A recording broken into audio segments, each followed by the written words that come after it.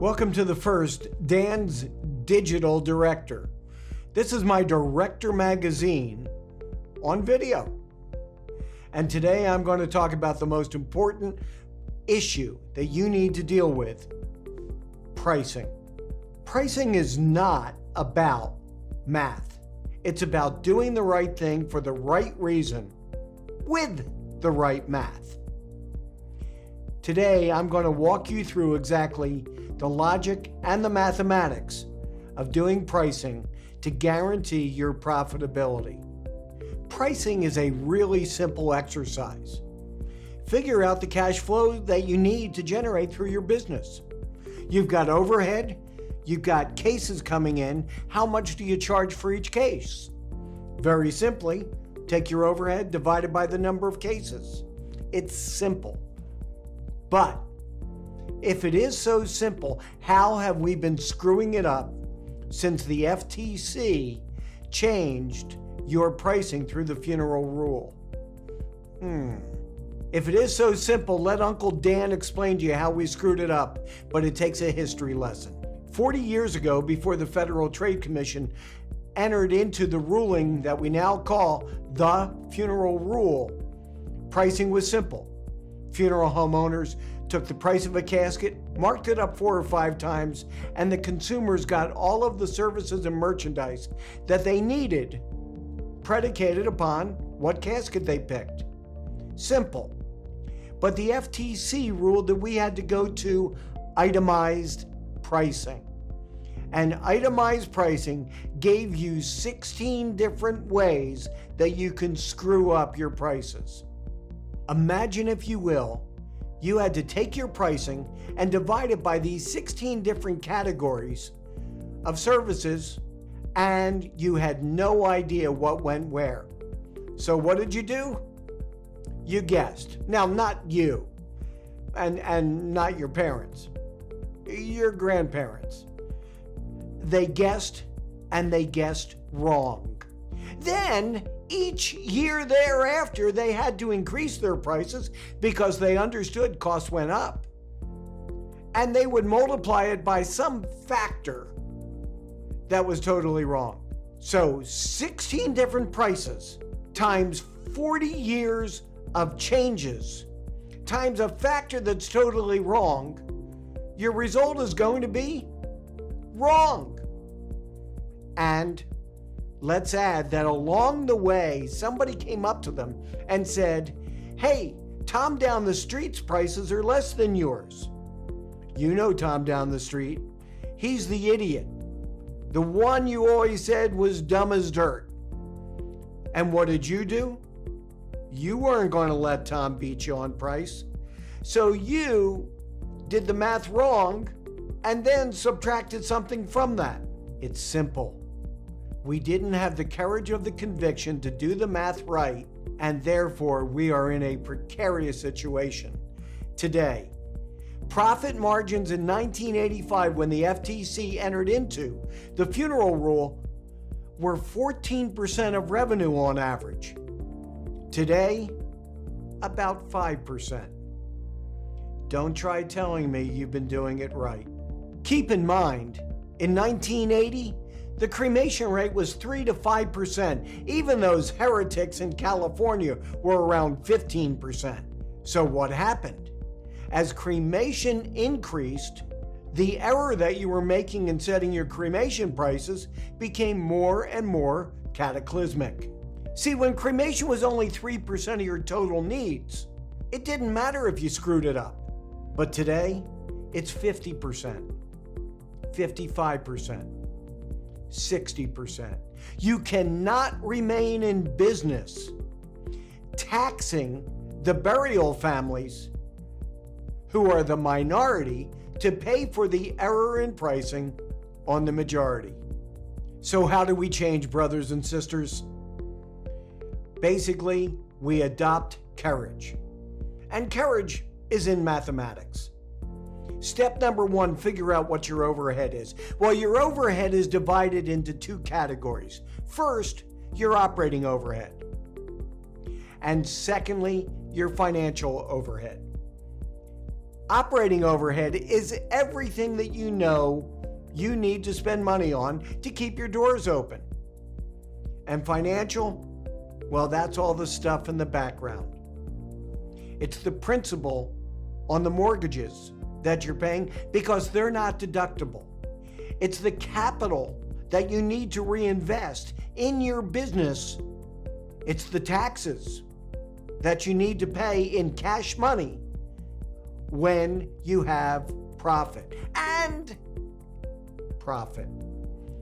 Because if you don't build profit into your overhead, trust me, the odds are overwhelming you won't have any. So operating overhead plus financial overhead equals total overhead. And that's how much we have to generate. The first point of recovery comes from merchandise. You're going to sell caskets, you're going to sell urns, paper, vaults, etc. And that's free money coming down. That reduces the amount of the total overhead you need to recover. After we recovered that from the sale of merchandise, what's left is your service fee, because that's the only way you can break even. Your service fee is going to be a function of how many families you serve.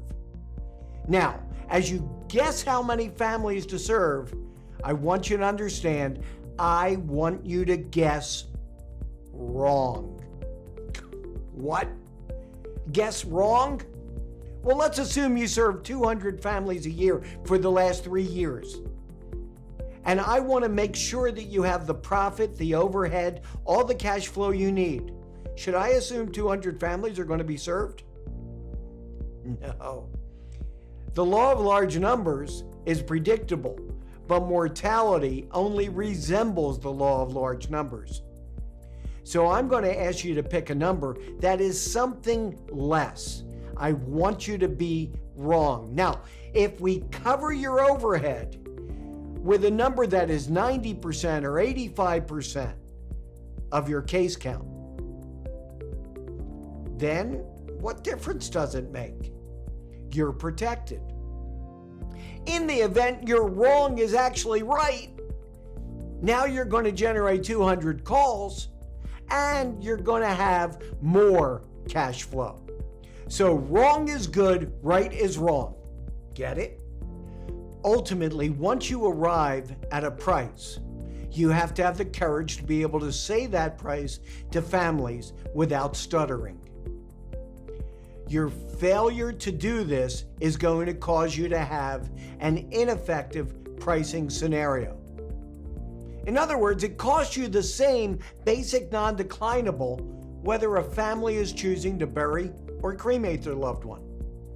You can't have a basic non-declinable that is one number for cremation and another number for burial. Now, I'm not saying that's wrong in the eyes of the Federal Trade Commission. I'm saying it's wrong in the eyes of math. Because it costs you the same amount to have your building, have your minimum staff, make arrangements for a family, have a place to shelter the loved one, whether that loved one is ultimately going to be buried or cremated. You cannot say cremation is going to take less and therefore I'll reduce my basic non-declinable. It doesn't work that way. So, what do you do if your community is ultimately balking at your pricing? Well, you can't match somebody else's price unless you match their overhead. So what do you do to reduce your overhead? Well, the number one cost of overhead is staffing. So if your staff starts telling you that your prices are too high and they don't feel comfortable representing your business at those prices, have them draw straws and fire the one with the short straw. Now, I'm not trying to be mean-spirited, but staffing is the number one cost of operation. And if you have to drop your overhead, then fire the person that is the least effective professional employee. The other option is find other sources of revenue. Maybe you need to bring in your own crematory rather than using a third party. Once you're doing about 90 cases a year, it'll break even in about 10 years. Or maybe you need to add a reception center. Or maybe blend a reception center and a cremation area into one small building. Or maybe look at selling more pre-need. Or sell more services. Or enter into contracts to add repatriation or DNA services to your at-need and pre-need offerings. The bottom line is you either raise revenue or cut overhead if you have to drop prices. Setting prices is not about math. It's about trial and error. Try something. See what happens. If your prices are not communicated effectively to families, then change your prices. But don't give up too soon.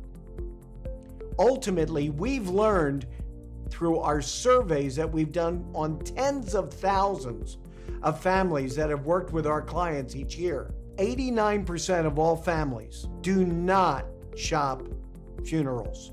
It's not that they don't care what the price is. They perceive that they're getting value from you based upon your trusting relationship. Of the 11% that do shop, typically only about 2% actually shop more than 2 funeral homes. Do the right thing and realize that your business may not be right to serve everyone. If you have questions, send them in. Send them to the email address. And the best question in the next month will get a chance to get one of these handy little Foresight tumblers. You got to make your own iced tea, but the tumbler is great.